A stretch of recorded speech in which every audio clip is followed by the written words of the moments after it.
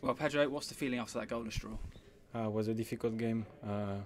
After the red card, we struggled a lot to get some spaces. They went back and they just wait, and it makes harder for us to get the goals.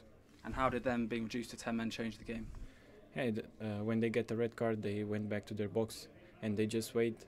It makes the game slower and harder for us to get chances and to get into the dangerous spaces. So we need to keep on working. Bailey Wright back in the starting 11 today. How much did you enjoy playing alongside him?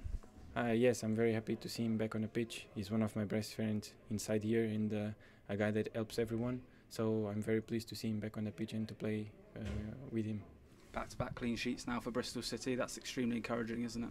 Yes, everyone is defending well. Like from the forwards to the defenders, everyone is making their jobs, and it makes everything easier. Home form is always important, and now it's 7 games unbeaten at home for Bristol City. How much confidence do you have back here?